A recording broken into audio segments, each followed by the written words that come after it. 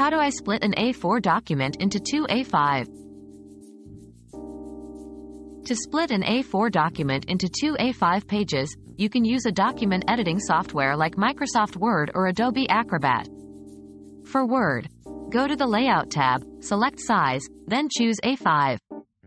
If you're printing, choose 2 pages per sheet under Settings in the Print menu. For Adobe Acrobat, use the Print dialog, select Poster under Paper Sizing and Handling, then adjust the tile scale to fit 2 A5 pages on an A4. This is an efficient way to condense information or create smaller, more manageable documents.